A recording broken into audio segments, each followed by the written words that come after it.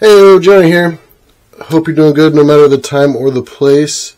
Today I wanted to talk about VR accessories, specifically the ones I use. I don't use a whole lot of accessories, but there are a few that I feel are definitely necessary, and every one I have, with the exception of one, which I'll reveal at the end, obviously.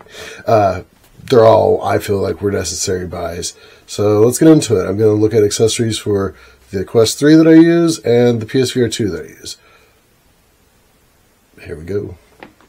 So, seriously, the most important one for either headset, any headset, it's this little bad boy.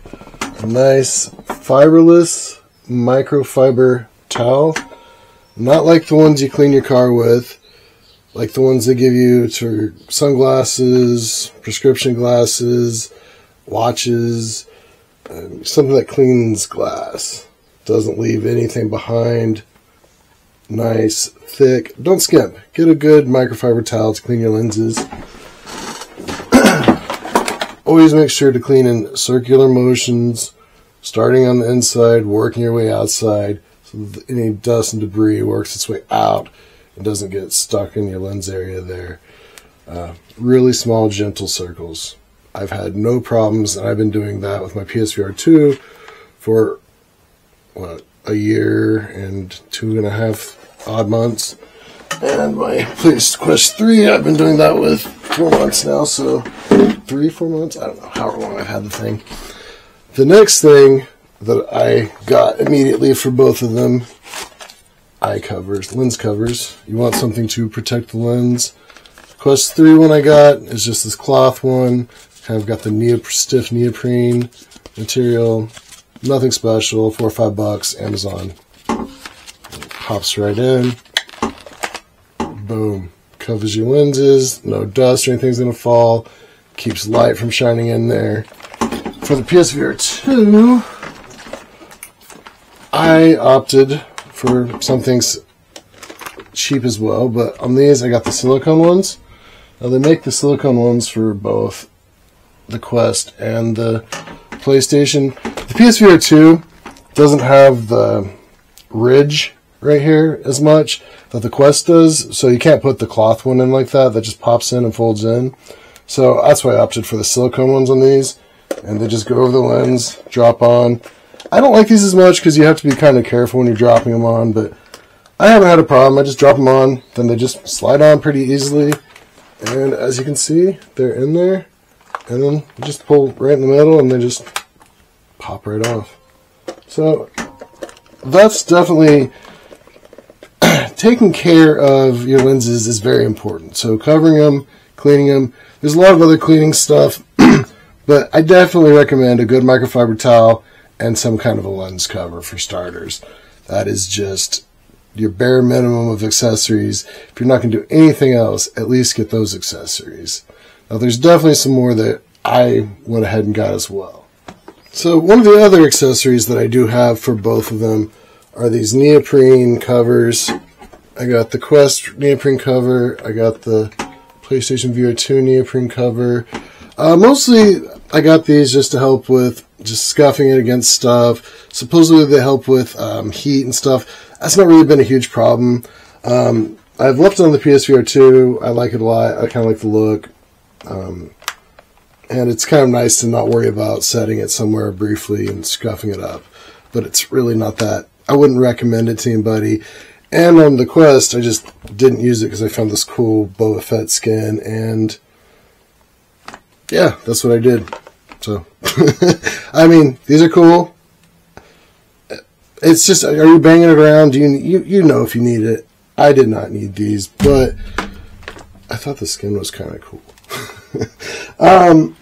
So as far as the headset goes, I did on the PlayStation, I did not get anything. Now they do make a globular cluster for the PSVR2. It has some moisture wicking in front, and it has a nice little headset in the back. But I like the way the PSVR2 headset feels. I've had no problems with it. Now I might get the moisture wicking one because sometimes I do get a little sweaty. That being said, I didn't really feel the need for that with the Psvr2. Now, with the Quest, it comes with that horrendous head strap. So the first thing I did was order the Bobo M3. They do have the Bobo S3 now, but I really like the Bobo M3. The main difference is the Bobo M3 has a smaller battery. The Bobo S3 has, I believe, double the battery size, and it has a little cooling fan in the back here. So that's cool. But otherwise, I mean, fits like a glove. It's very comfortable, and it really allows you to last longer in the headset in more ways than one. It gives you the comfort for the stamina, but it also gives you this nice battery. And you toss the battery on, boom, and you get an extra almost hour and a half of gameplay. But that's might not be quite enough for you. It wasn't for me. So I got the Bobo charging dock, which is just a little flat dock, but it comes with another battery. Pops on like that, and that way I can have both batteries waiting, swap them in and out, and I can play VR for a good while with my Quest. Heck yeah. So, on the headsets, nothing really other than the neoprene for the PlayStation. Got the cool Boba Fett skin for the Quest and the Bobo M3 or S3. I haven't priced the S3 because I already had this. I think it came out after I got this, but this was less than $40 on the Bobo M3, and I think if you've got a Quest, you should get one of those because it's very comfortable, like I said. Now let's talk about the controllers.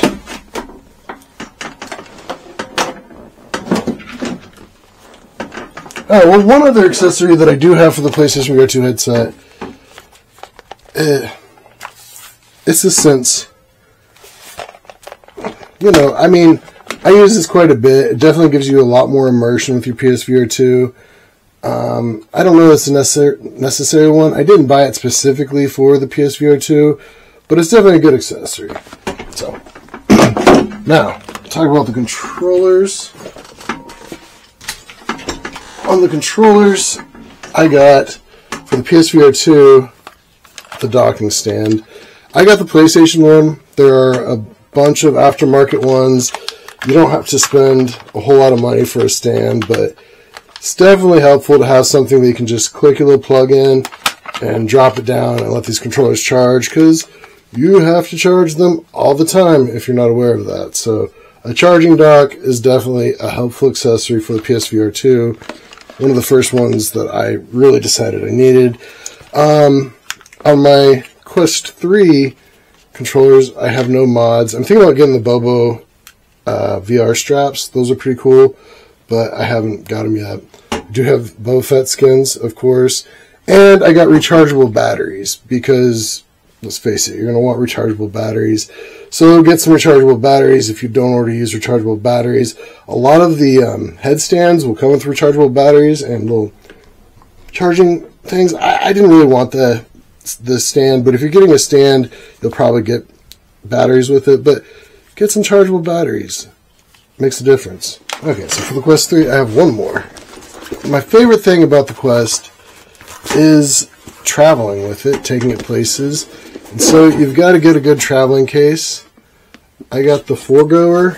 It's got a stiff sides, pockets in front, and nice little shoulder can case. Very easy to just